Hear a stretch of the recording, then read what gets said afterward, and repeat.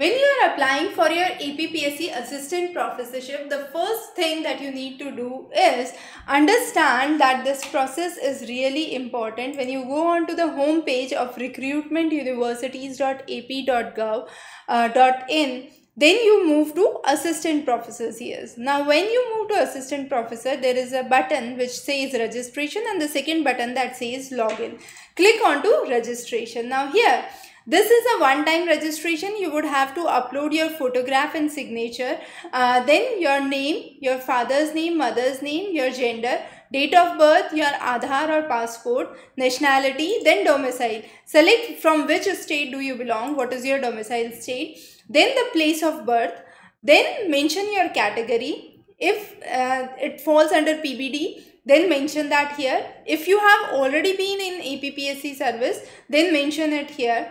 If you have been a sports person with exemplary nationals or state level awards, mention that here. Enter your communication address. If your permanent address is same as the communication address, just tick here. So you need not to enter the details again, right? So it would be same as the communication address.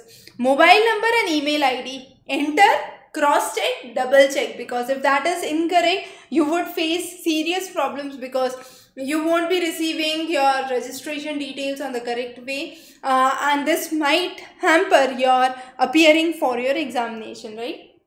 So double check your mobile number and email ID carefully. Then nothing else, username, password and confirming the password. Now password, when you are entering, it should be one capital alphabet, one number and one special character. So let's say you are entering your name. So the first letter of your name or any letter of your name should be capital. So at least one capital, one number and one special character from the given list of characters. Now when you do that and you click register, your account is created, and then with the username and password that you have entered, you would go back in the next step and then you would log in with your username and your password, enter the captcha and then log in, and then you would be able to see all your details there. So this is a simple process for login and registration.